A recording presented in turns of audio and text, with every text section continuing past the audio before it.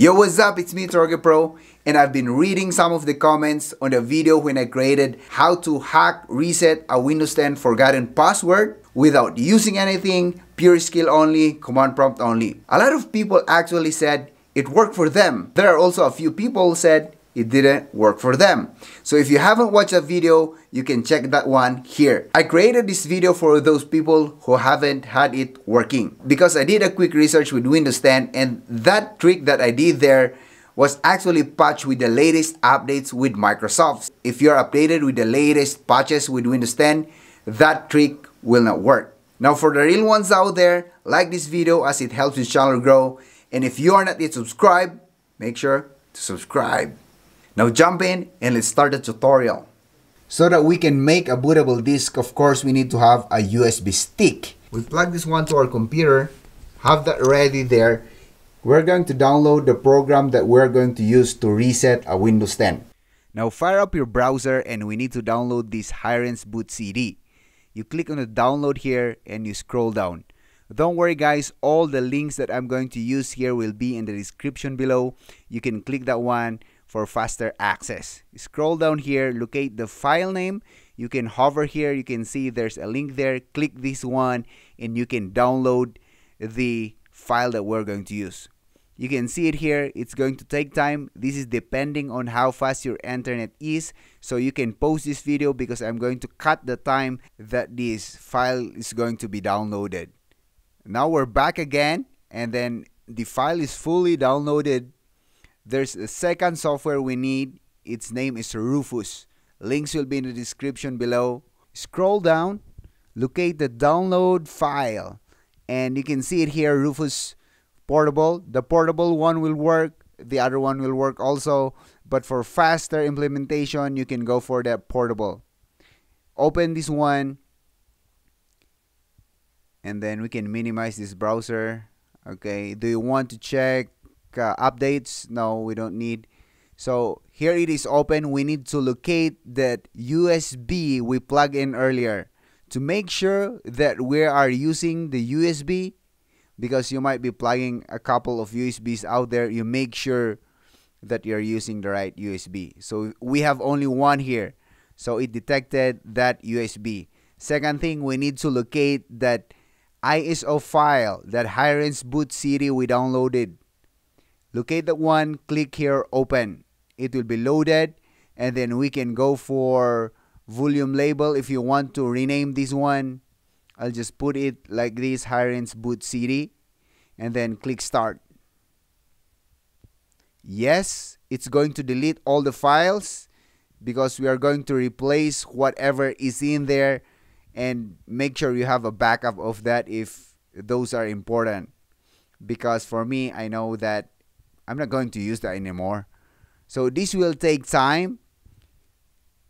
And I'm going to cut some part of the video here so that we can save time. So you can pause it also. It's almost done. It took 6 to 7 minutes for me. And we can use this one to reset any password of Windows. So we can unplug the USB. This is the computer we're going to reset. And try to click here, put in any password. Just say we forgot a password and then please try again because we forgot a password. Now the next thing we're going to do, we're going to restart this computer. I want to let you know guys that this Windows 10 that I have here is the latest version of Windows 10 as of this recording. So if the first tutorial that I created before didn't work for you, I can make sure this will work for you guys. While this is restarting, we need to plug the USB. We can also start from power off, powering on. Just make sure that the USB stick is plugged in. And then the purpose here is we need to change the boot menu for the computer so that we are going to boot from that USB. We need to be alert here so that by the time this is going to power up, we need to press the boot menu key. The boot menu key for this computer is F10. Boot menu for computer to computer varies from brand to brand. So I'm going to put a link on the description below so that you can check that one out. Or it is much better for you to research for it. Now you can use the up arrow key and down arrow key to choose. We're going to choose that USB and then press enter. We need to wait up here because it's going to load up an OS. This is what we call live OS. That's why the name of this software is Hirens Boot CD Live, or they call this one Live CD. So it will take time for a bit to load up the drivers. Okay, so it will blink for few seconds to get ready, and I think we can use it already. So go to the start menu. Let's make this one quick. Type in NT on the start menu, and then it will search for that software. That will be NT password. Click this one to open, and then you will have a program open here.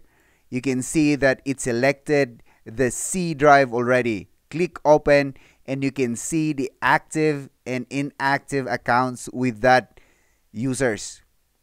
So you can also enable administrator account because by default that is locked, and then you can click for the account you have, that's Torogi Pro, and then click reset. We're going to put the password we want. So I'll just put 1 2 3 4 5 6 7 8 9 0. Again, 1 2 3 4 5 6 7 8 9 0. Okay, and then unlock, save, close. We can restart the computer. That's it. Unplug the USB. Now there's a lot of feature that you can use with that Hirens Boot CD, but it will be up to you to discover, because our main goal here is how we can use Hirens Boot CD to reset any forgotten password with Windows 10. My apologies guys on the part where the video got a little bit blurry when we did a reset, because the brightness of the screen was too much for the camera to capture, so it's a little bit not clear.